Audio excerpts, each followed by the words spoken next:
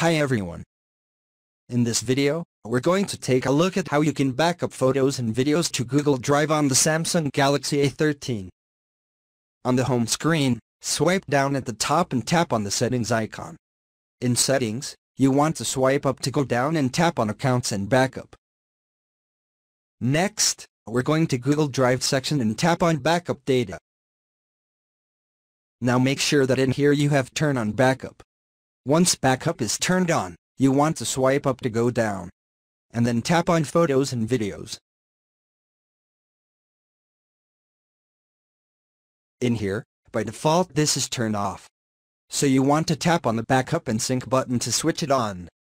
And once it is turned on, photos and videos in your photos gallery will be in backup. So we'll go backup now in here. If you go down to settings you can also choose upload size. You can choose to backup the original quality of the storage saver. You can also choose to use mobile data while backup. Otherwise it will only backup using Wi-Fi only. And also you can choose which folders to backups.